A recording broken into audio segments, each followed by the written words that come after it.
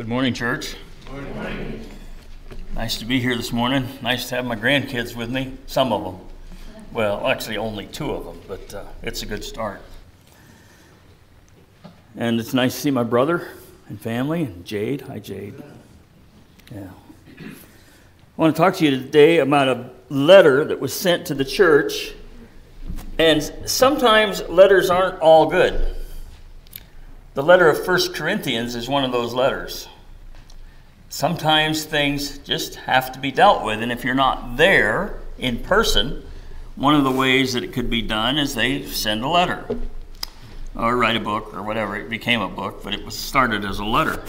1 Corinthians, Paul starts out obviously with his letter as a greeting. You know, how are you? I'm fine, things like that. Moves on into the centrality of the cross. That's a very important, he just felt it was so important to nail that down. I've chose to preach among you nothing but Christ and him crucified. Then he moves on explaining his call to the apostleship, to the role of why he's there, why he has the authority to speak to this church the way he needs to. And then he goes on into some of the problems that are in the Corinthian church, the immorality that they needed to deal with, marriage or being single, and several issues along that, whether the hair should be long or short, food, especially food offered to idols, and how to deal with that issue as well. And then he comes to the issue that we're going to talk about today, and that is communion. In 1 Corinthians chapter 11, Paul talks about this communion service. Now, communion is one of only two ordinances handed to us by Jesus given to the New Testament church. The first is baptism, and the second is communion, or what we call the Lord's Supper. And I'm grateful that we're not, have a bunch of feast days and don't have to kill animals and all. I'm really grateful for that Jesus didn't come and abolish those. He came and fulfilled those. And now we move on. The New Testament church is not the priesthood brought forward. It is a breakthrough. It's now the priesthood of all believers. You don't have to be an Israelite. The gospel goes to the entire world, Jew or Gentile. None of that matters now. It's your relationship with Jesus Christ, and you can come to him personally. You don't need a priest between you to do that. I'm really grateful for this message that's given us. But then the Corinthian church apparently has had some issues with how communion is conducted. And starting 1 Corinthians 11, starting in verse 17, he says, "Now in giving these instructions, I do not praise you." In other words, this isn't a commendation, this is a correction. And that's the good way to do it. If you've ever learned this, and you will learn this if you have children, hopefully, or if you have employees, or even people you work with, you don't come up to them and say, "Oh, you're doing a really good job, and I really like this about you," but it won't work. It won't work, because from then on, whenever you go to commend them, what are they waiting for? The but. Yeah. So if you have an issue with someone, state it up front. Look, I need to talk to you about communion, and it's not to praise you, okay? This is a correction, okay? And that way then when you're done, you can end with a commendation that in spite of everything you've been doing wrong, man, this church is growing, this has got some good, and you can give the praise at the end. But if there's a correction to be made, start with it. Verse 18, first of all, when you come together as a church, I hear that there are divisions among you. Would that surprise anybody here today? To learn that there were some divisions in the church? No, I think, in fact, as I contemplate our church structure, I've often wondered how we have unions here and then we have divisions here. I mean, isn't that fighting against one another, the union versus the division? But that's not what Paul's talking about. He's talking about little groups who they see it a little differently, and because they see it differently, you can feel the attitude, right? And there's this tension in the air. And he goes on to call it factions.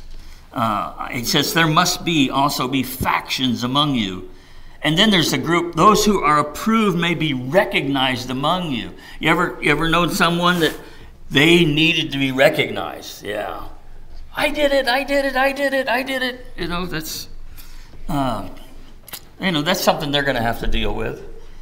But Paul is calling it out for what it is. Do not do your works to be seen among men. In fact, Jesus teaches us that when we do our good works among men, they will give praise to who? To God. Yeah. That they will praise your Father in heaven. When you do something really right for God, you don't get the praise. He does. And that's really we make the mistake often when someone has done that, and it went off and God got the praise, but then we say, and we want to give thanks to brother so-and-so for what he did there. You know what we're doing? We're pulling their reward back down out of heaven and handing it to them. Leave it in heaven.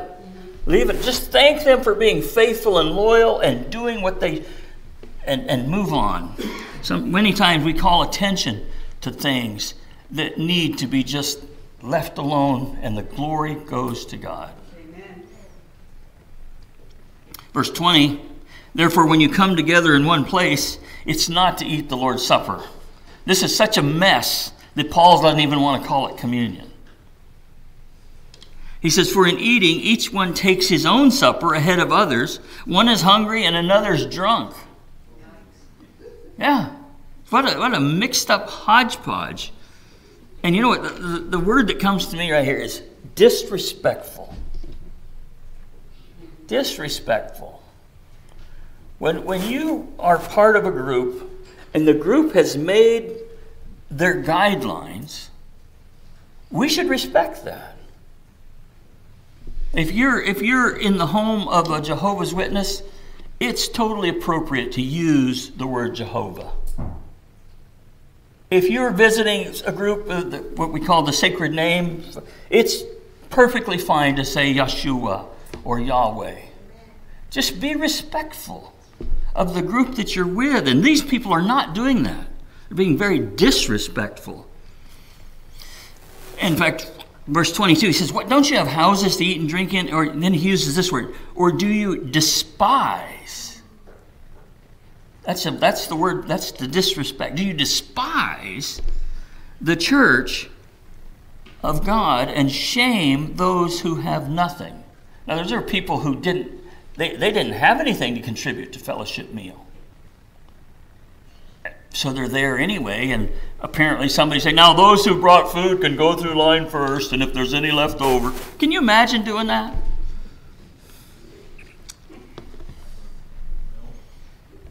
Yeah. Despise. That's disrespect. What shall I say to you? Shall I praise you in this? I do not praise you. Paul wants to be clear. This is a rebuke. Now we're going to skip 23, 24, 25, 26. We're going to come back to those 4 verses when we do the Lord's Supper here, because these are the instruction on how we should do it. But continuing on in verse 27 there, with his discipline, shall we say, correction, he says, therefore, whoever eats this bread or drinks this cup of the Lord in an unworthy manner will be guilty of the body and blood of the Lord. When he says be guilty of the body and blood of the Lord, what does he mean? It means what he's saying is that you crucified Christ. You're the one. You're the one that hammered the nails. You're the one that stood the pole on in and dropped it into that hole. You're guilty of that. Now, I know Christ died for our sins. We're all grateful that he did that for us. But man, we don't want to be the one, do you, that actually did the deed? And if we do this in an unworthy manner, so I think it behooves us to see what unworthy means, don't you? I mean, we're told that we should be able to walk worthy. So unworthy, and verse 28 gives us that very thing. Let a man examine himself. Examine who? Oh, it's so easy for me to see what's wrong with you. Yeah, but that's not what it says, is it? It says examine himself. And so let him eat the bread and drink of the cup. For he who eats and drinks in an unworthy manner eats and drinks judgment to himself, not discerning the Lord's body. In this study this week, every time I come across that unworthy, one of those attributes, the truth of the matter is, I did it to myself. I'm standing in an unworthy state because of something I did. I'm not in that unworthy state because of the family I was born into, or I didn't have any money, or any of those other things, those outside. The unworthiness comes from decisions I have made to place myself in that unworthy position. And there's consequences. Verse 30 says, for this reason, and that's decisions you've made, putting you in this unworthy position. For this reason, many are weak and sick among you, and many sleep. When he says sleep, what does he mean? They're dead. Yeah. Verse 31, for if we would judge ourselves, again, emphasis on, don't worry about that speck in your brother's eye. We would judge ourselves, we would not be judged. Because then we wouldn't be in the unworthy manner, right? We would know how to straighten up, confess our sins, be forgiven, and stand worthy. But when we are judged, we are chastened by the Lord. The Lord, he doesn't correct you just on your way to hell. He corrects you so you don't go to hell. Okay? And the chastening of the Lord is for your own good. It's instruction on how to live in a worthy manner, not unworthy. And chastened by the Lord, that we may not be condemned with the world. The world is going to hell, with or without a handbasket. Okay? But therefore, my brethren, when you come together to eat, wait for one another. Be respectful. Be compassionate. And if anyone's hungry, let him eat at home. This isn't about the meal. This is symbols and tokens of what Jesus did for us. The body and blood of Christ represented here figuratively, not literally, but figuratively, by the bread. Jesus is the bread of life. By the blood, by the juice, which was poured out for us.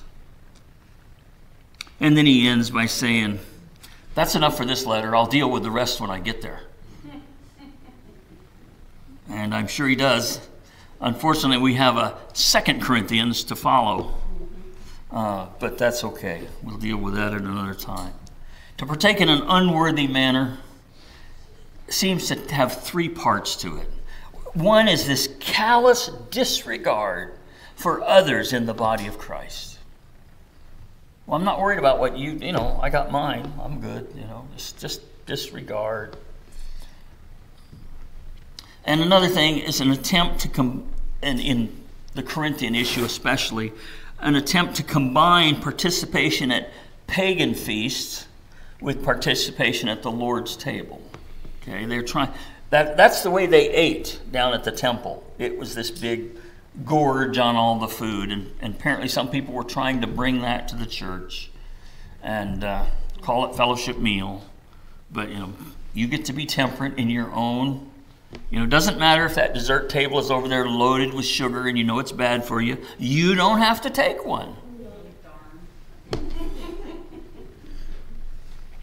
But don't try and combine this world or pagan or whatever word you want to put on it and bring it into the church. And number 3, this flippant disregard for what the elements represent. This is not just bread. This is not just grape juice.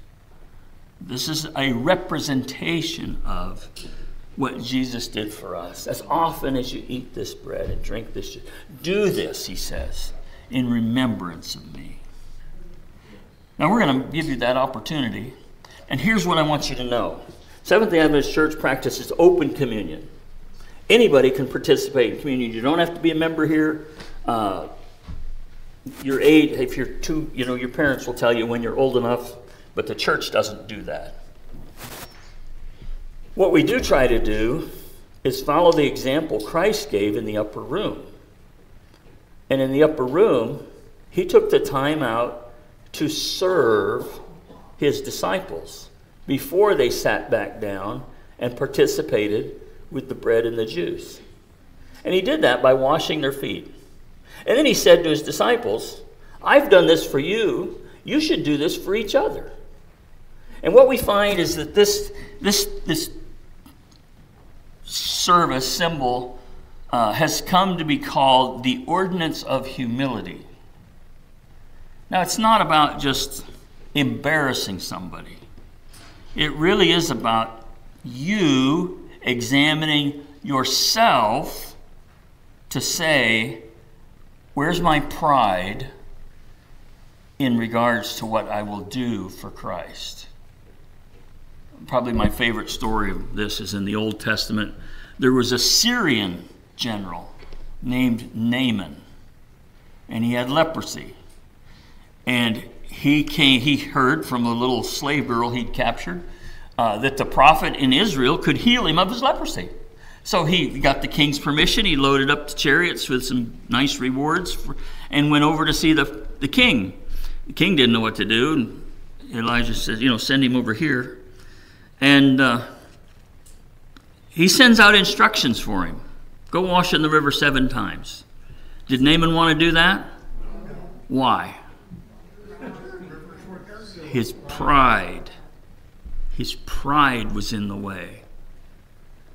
And the question that his men carefully asked him, are you going to let your pride keep you from being healed?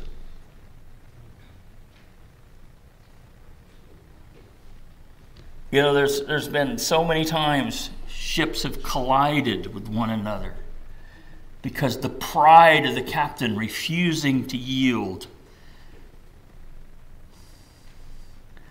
I mean, really, are you going to let your pride keep you from eternity? Are you going to let your pride keep you from doing what you know to do that's right? So the opportunity, and here's the really good news. This symbol of washing the feet, as he gets to Peter doesn't want him to wash his feet, and Jesus explains a little bit what this symbol means. You've already been baptized. This is just a washing away of those sins that have come on since the last time we did this or since you were baptized. You've already been baptized. You don't need to be re-baptized every time you slip up. But occasionally, every now and then, let's symbolically wash away those sins. And we do that by serving one another and washing each other's feet. Now, if this is really just too strange for you, you're welcome to just stay seated right here in the sanctuary. Ruby's going to play some music while we go in the other room and practice this ordinance of humility. Now, also, if you've never seen it before, you want to just come along and look, watch, you're welcome to do that as well. And if you are brave enough and you've never done it before, but you say, I'll participate in that, I can put my pride away, because this service is what puts us in a worthy state to come back and participate with the bread and the juice. This is where we say, Father, my pride, my selfishness, my disrespect, please take it all away, wash it all away, so that I can sit at the table in a worthy manner. Amen. And we're going to give you that opportunity to do that. When we come back, there's some white ribbons on the end of the pews. If we would set in those pews that have a white ribbon, it'll make it much easier for the deacons to pass the bread and the juice to us to serve when we come back in. So at this time, we're going to have prayer and we'll separate. Let's pray together. Heavenly Father, strange some of these things seem to us. But the more we study, the more we realize there's a great little object lesson there in every one of them. Lord, help us not to just disrespect it. Help us not just to put it down as archaic, but to really understand the benefit that's derived for us just saying every time we can, yes, Lord. Lord, be with us, be with everyone in this room today as we participate in this service. We ask in Jesus' name. Amen.